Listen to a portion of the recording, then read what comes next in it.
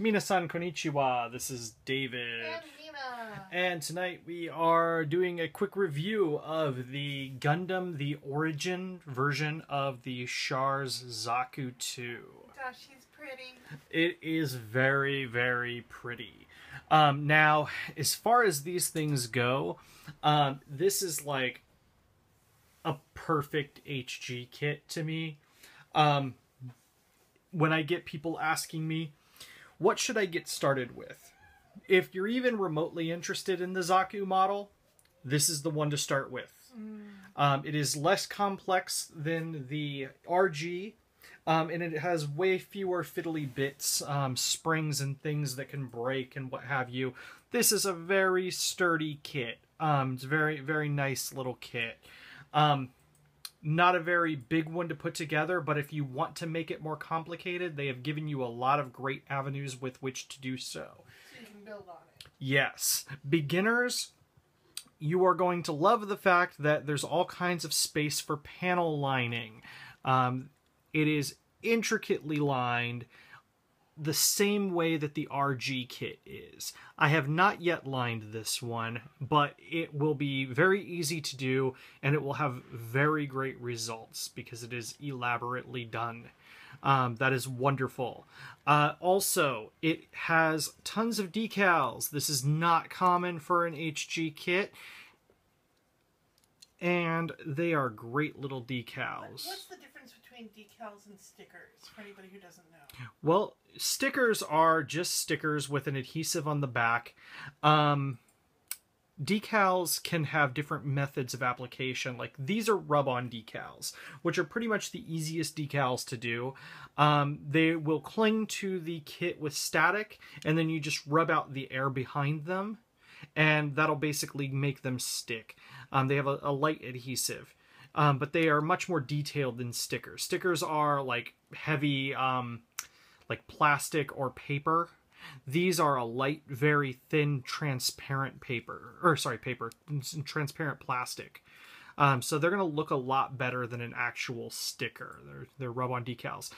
With MG kits, sometimes you'll have water slide decals, but that's a whole different topic. Right. But anyway, lots of decals. You have these white lines. Those are decals. You have plenty of markings all over the kit. A bunch of little caution decals.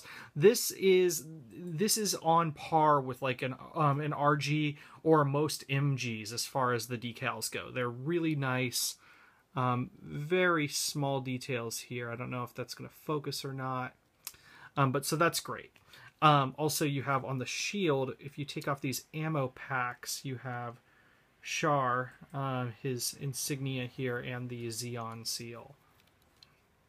Okay, so as well as the gigantic rifle here that I have attached, he also has his bazooka, which has detachable ammo packs. These are the same things that are on the shoulder pieces, so they pop out.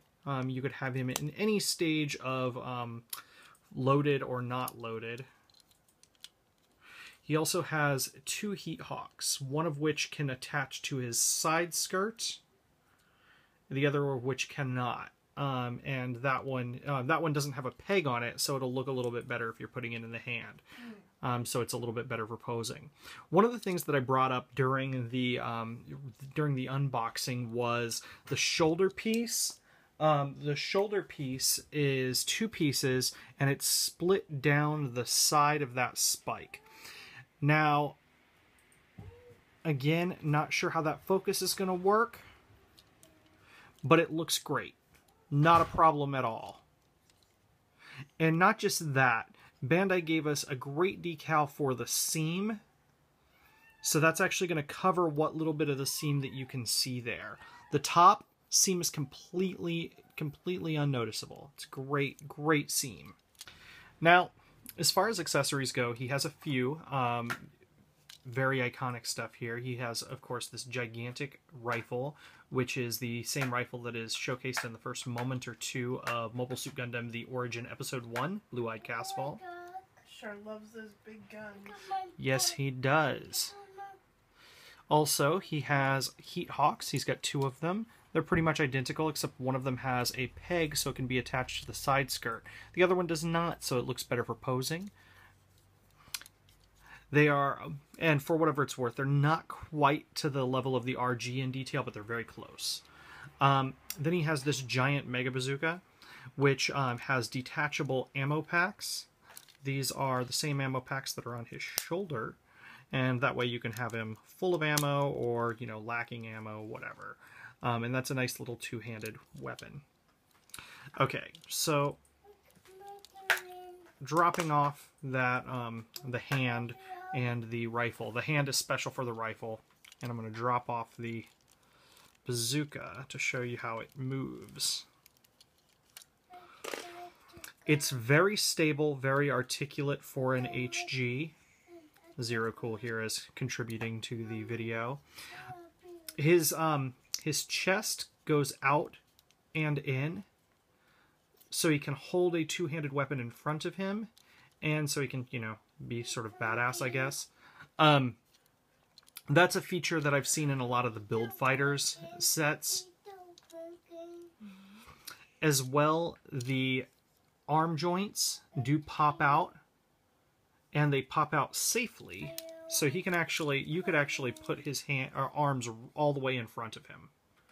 Very articulate for an HG. Now the elbows, he can bend all the way up to where he hits his shoulder, so full range there. Zero Cool is just insistent on being a part of this video tonight. Legs go all the way back. Actually, not quite all the way back. They are stopped by that tubing there, but they go pretty much all the way back that you would want them to. The skirts do move out of the way very well, and they actually pop out a little bit in order to accommodate a full range on the legs. Oh, that's the first time I've actually popped that off there. But that's a good thing to demonstrate. So both of the legs are on this toggle that slides forward and backwards to give you even more range of motion on that leg. So you can actually set it so he can fully kick forward. He can do the splits. And of course I stressed that skirt just a little too much, so it popped off. But it is on a heavy ball joint, so it'll go back in and it's nice and stable. The skirts are detached already. I know in the old HG Zakus they are not. You have to clip them if you want them that way, and that really takes down on the stability. These are very stable skirts. The back skirt doesn't go anywhere, but that's pretty much a standard with the Zaku lines. Our verniers, they can move around. They are on a ball joint of their own. Not really sure how much someone would care about that, but if you do care about that, it's a thing.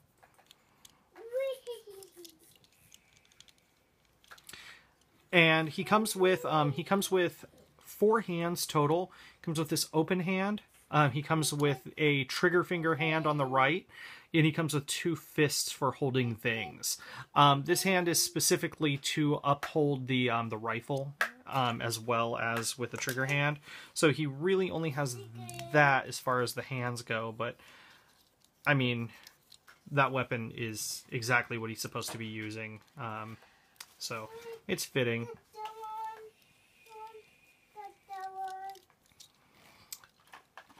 And there you go. There is the Mobile Suit Gundam, the Origin Char's Zaku.